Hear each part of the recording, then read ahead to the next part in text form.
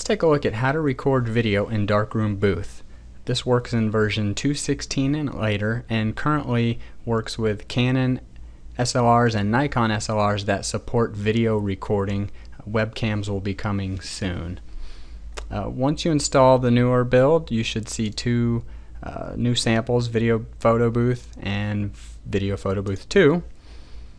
And you'll also notice under your text and timing we have a couple new fields. There's video start text, end text. There's some timing fields here, before, and then this one is pretty important if you want Darkroom Booth to automatically record when they hit video session, or if you want to manually allow the user to start and stop the recording. And so let's take a look at our first sample. I'll go to the screen. We'll hit Start Booth, and when I click on the video booth, it's going to go ahead and automatically record after the countdown. I'm speeding this up a bit, and this will do an 8-second video because that's what I have the setting for. The videos are saved in the same place under the hood as the photos are. The easiest way to get there is to go to the Photos tab for your event, go to the Photo menu, and choose Open Containing Folder, and you'll see that you have a folder for videos, and in there will be all your videos recorded in the format that the camera records them in. And now we'll take a look at how that screen is set up. So if I go to Edit, and the first view looks a little overwhelming, but remember we can go through and just kind of filter through the different states of the booth. If we look at the startup, this button, there's a new command, and we have video session and we have start and stop. So I'll show you the second sample has the start and stop, and this one, when they click on this button, it goes right to recording video after a certain countdown, and you can see the before the video, and then during the video it's going to give them the countdown text, and then after the video it's just the thank you.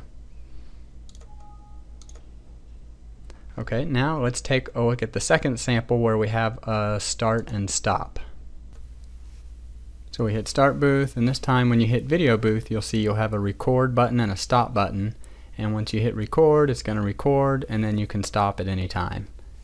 And now let's take a look at how this screen is set up. If I edit this screen, again a little overwhelming in the beginning, if I look at the during startup and I look at the video button, again it's set to video session. That's going to kick me into the video mode.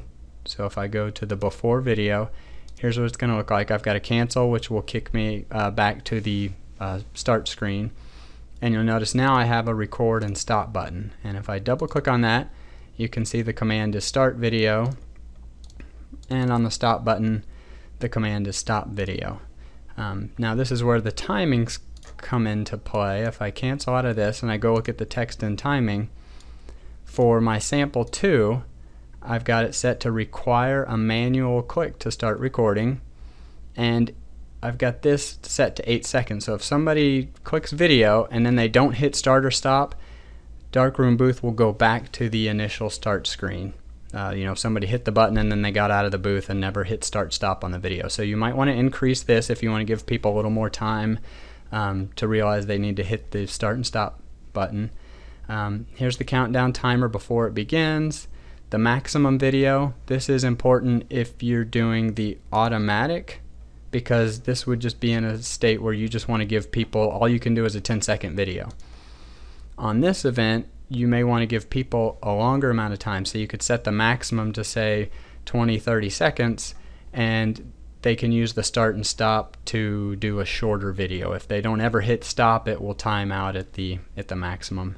And then this is just the after the video is taken, how long do you want the message to show up. And that's about it for video.